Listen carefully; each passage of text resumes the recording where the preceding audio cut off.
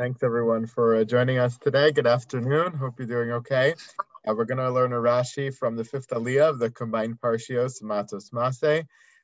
In the fourth Aliyah, which is the bridge Aliyah, as it always is, the Aliyah that crosses over the Parshios from one to the other. We learn about all the travels of Bnei Yisrael in the desert. That's the name of the second parsha. Ela Masei Bnei Yisrael Asher Yatzu Me'eretz Mitzrayim L'Tzivosam Bi'ad Moshe Aaron. All the stops the Jewish people made, and for a variety of reasons, all these stops are mentioned over here, whether for the good or not so much for the good. But in the end, of course, all the stops lead to one place, which is the banks of the Yarden, where they are stationed right now, about to enter the land of Israel. So at the very end of this whole list of all the Vayisu, all of the travels of Bnei Yisrael. In the end, Vayachanu al Yarden mibeit hayeshimot ad avel shitim be'arvot Moab. They encamp on the banks of the Yarden at this place, be'arvos Moab, in the plains of Moab. And that's the place in which they're overlooking, so to speak, the land of Israel and getting ready to enter. And then Hashem says to Moshe, in that spot of Arvos Moab where they're camped, right next to the Jordan River, he says to give Bnei Yisrael the following instruction.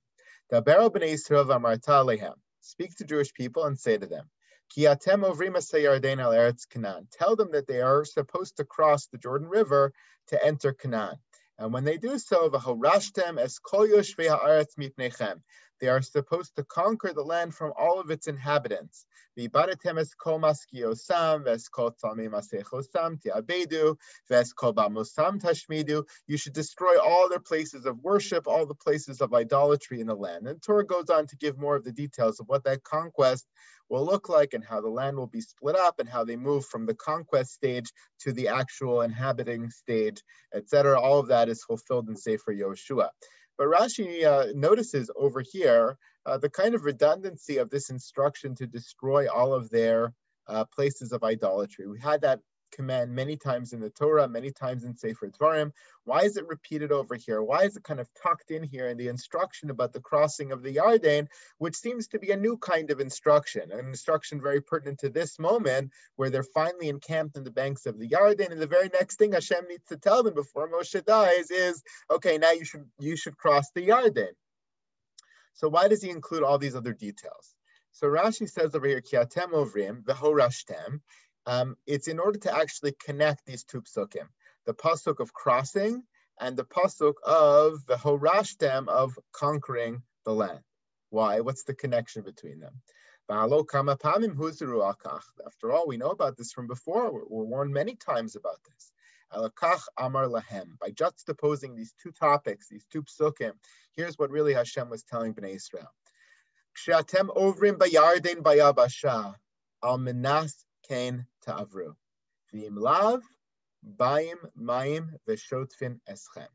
When you're crossing the Yarden, you're on the land in the midst of that river, of that Jordan River, you should have in mind that the whole reason why you're crossing is v'horashtem. The whole reason why you're crossing is to go in, to conquer the land, to settle the land, to inhabit the land, to get rid of idolatry in the land, to purify the land, and to make that land your own. That has to be your intention in crossing. And if it's not in your intention in crossing, then the miracle of the splitting of the Yarden will disappear, and the waters will come and sweep you away. So the reason why these two psukim are juxtaposed is to tell us that the whole purpose of crossing has to be v'horashtem. It's very powerful Rashi, very interesting Rashi. I think really broadly what this Rashi is saying is that Bnei Yisrael in going into the land had to have a very specific purpose for their entry. They had to have a very designated kind of mission, an ideal and goal for why they were going into the land. Otherwise, the waters would carry them away. And I don't think that only means the waters of the Yarden. I think it means, number one, the miracles that are supposed to be associated with the conquest of this land will disappear, just like the miracle of the splitting of the sea will disappear for you, because the whole purpose of you coming in is to have a partnership with Hashem to do all the things he said. And if you're not going to go in for that purpose, you're going to be in the land for another purpose, to get lost somehow, then those miracles will fall away because the partnership falls away. In addition to that, the whole point of going in is to really have a very clear picture of what you want to get out of this land, because it's not an easy place to be. You'll be surrounded by foreign nations, foreign cultures, idolatry. You've been in this protective bubble in the Midbar all this time. Everything's been going fairly well for you, although you even had mistakes in the Midbar, in the bubble, close to Hashem and filled with miracles. Everything's going super well. Now you're going to a place that's very hard, very complicated. Physical life there is complicated. Spiritual life there is complicated. And if you don't have perfect focus, if you don't know exactly what you're supposed to get out of it, then ba'im mayim v'shotfin, then the waters, and I don't think it's only the waters of the Yarden, it's the waters of life, will come and sweep you away. Your identity will be lost. Your whole connection to the land, to Hashem, will be lost. You'll be floundering. You'll be like every other people of the world. Something I think which gives us a lot of pause for thought in terms of our own entry into the land. In modern times, in the state of Israel, what are we doing there? Why are we there? What's the character of the Jewish state which we are trying to create, trying to preserve? What does that mean about us? Do we have our eye on the prize? Do we know why we're there? Do we know what's different about us and what we want to strive to preserve in that land, which makes us different and distinct? And if we don't have that, then we could easily just be mayim shotfin. We could have the waters come and sweep us away and become like every other nation of the world.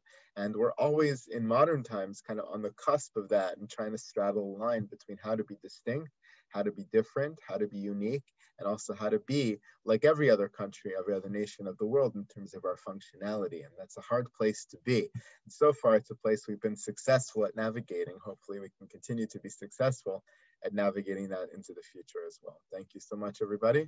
Have a great day. Thank you. Thank you, Rabbi. Thank you, Rabbi.